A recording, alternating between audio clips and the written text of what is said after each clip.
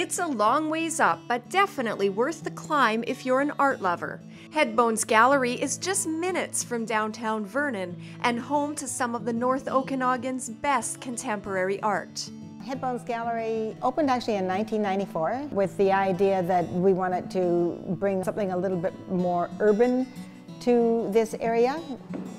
Artist Julie Oakes helps run Headbones Gallery with her partner Richard. Headbones Gallery is primarily Richard, and in terms of this particular space, the studio is mine. I have a lot of commitments, so I'm not so much involved with the gallery as I was in the beginning, but I was the original founder of the gallery and still do a lot of writing for the gallery and also some curating for the gallery. In fact, Oakes designed this 3,000 square foot gallery, and she and Richard live right here amongst all the art. Actually, it works pretty easily. A lot of time people, when they come in, wonder how it is that we're able to keep it sort of presentable, because we're open all around. Both ends of the building where we live are open as well to the public because we have a lot of art there.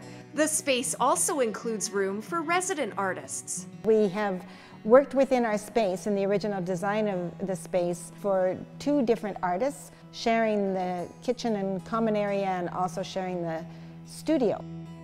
These days, Oakes is spending much of her time preparing for an upcoming exhibition in Waterloo, Ontario. Right now, I am trying to accomplish a large series of porcelain pieces, including 12 porcelain urns of animals and various other porcelain installations. Meanwhile, Richard keeps busy with the publishing end of the business. What's very particular about Headbones Gallery is the fact that we do catalogs of the various different artists whose work we show here. So his end of the business is the printing and the publishing. Not to mention curating and organizing the exhibitions. Headbones is currently featuring the work of David Wilson and Glenn Clark. In the main gallery, we have Glenn Clark, and his work is focusing on hockey. It has a lot of movable components in it. We like to say that it's like an haute hockey, like a high hockey show, because it's like a high art.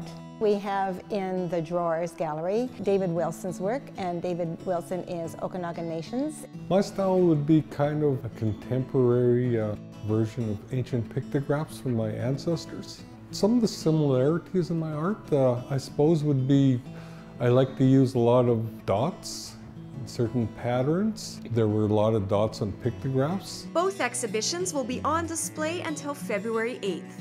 For more info, visit headbonesgallery.com. In Vernon for Shaw TV, I'm Jamie Ross.